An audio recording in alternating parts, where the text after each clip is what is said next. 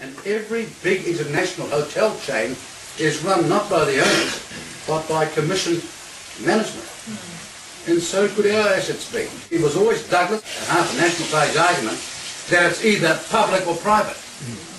Well, you can have public with the best of what you might call private management, because whilst they don't own it, they're commissioned on bonuses to run it successfully. Own it yourself, get a pro to run it. Everyone stands up, everyone starts applauding, you get the cheering, it's like, yes, we're back. The truth is never black and white. The truth, unfortunately, in most things is grey.